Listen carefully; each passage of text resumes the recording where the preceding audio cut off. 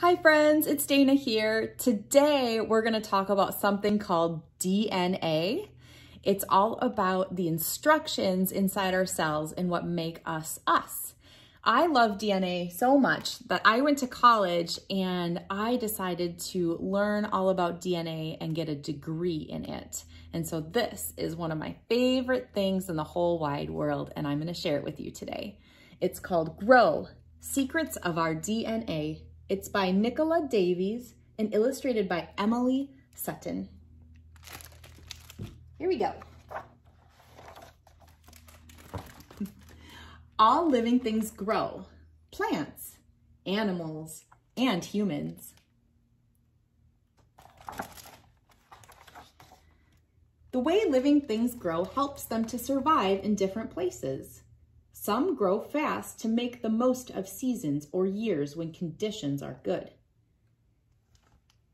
Desert 4 o'clock plants take advantage of rare rain showers by growing from seed to seedling in just 10 days.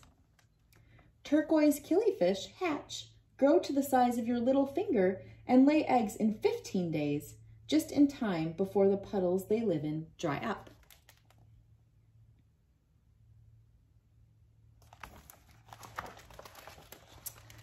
Others grow slowly so they can keep going when times are tough. Bristlecone pines endure harsh mountain conditions by taking 40 years to grow to the size of a pencil. They can live for more than 4,000 years. In the deep Arctic Ocean, where it's always cold and dark, quahog clams can take over 100 years to grow to be as big as your palm.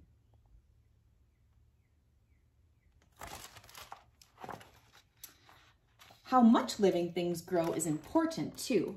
Some never get very big, while others can grow to be enormous. Both sunfish and leaf chameleons start life pretty small. Leaf chameleons stay small, never growing larger than a matchstick, and are able to live under leaves. Sunfish, on the other hand, have the whole ocean to swim in and can grow to be huge.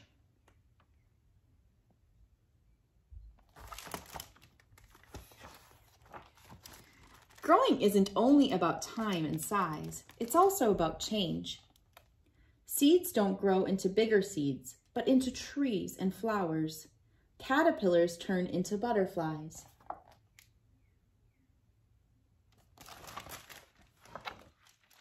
You grew from a tiny blob, smaller than a dot. Right there. You were 2 days old, 6 years old, 10 years old. But your body didn't just get bigger, it changed shape. It became more complicated and capable of doing more things.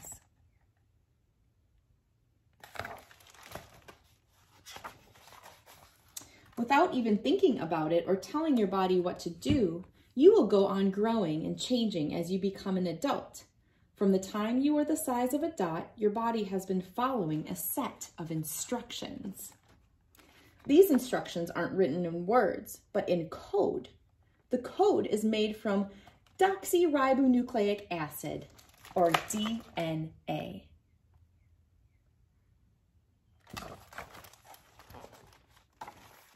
If you could see DNA, it would look like a spiral ladder with lots of rungs or steps. There are 4 kinds of building blocks, or bases, shown here in different colors. 2 bases form a step, or a base pair. The spiral ladder of DNA has thousands and thousands of steps, and the steps can be ordered in many, many ways.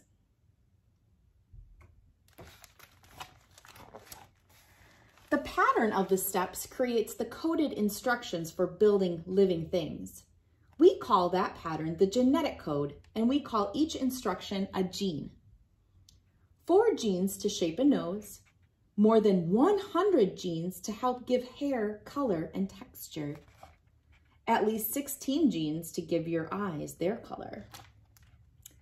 It takes more than 20,000 genes working together to build a human body and keep it running.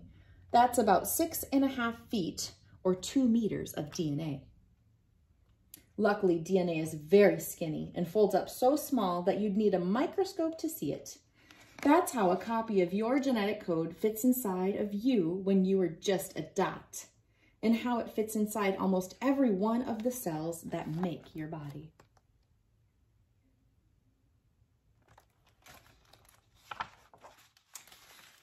Half of your genetic code comes from your biological father and half from your biological mother.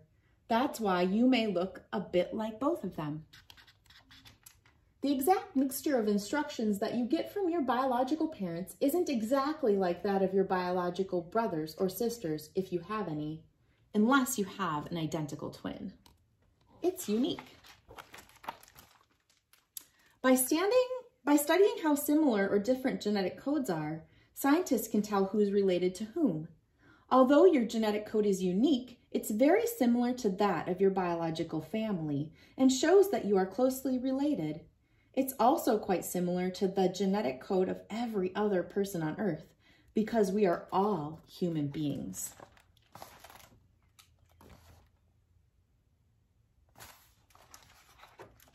Animals and plants have genetic codes too.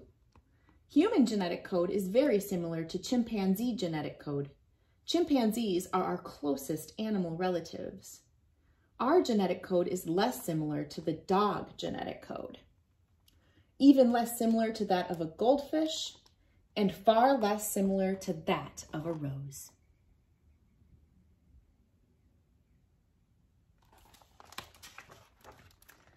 We share some parts of our genetic code with all living things, those that are alive now and those that have lived on Earth before.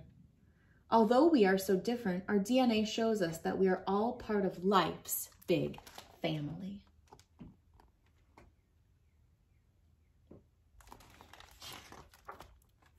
Our DNA connects us with one another and to our ancestors, back through time to the very start of life on Earth. Because all life has always been written in one language.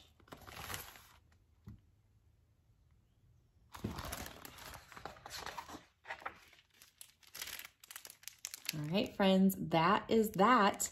I hope you enjoyed learning about DNA as much as I did when I was a kid, and I still love learning about it as an adult.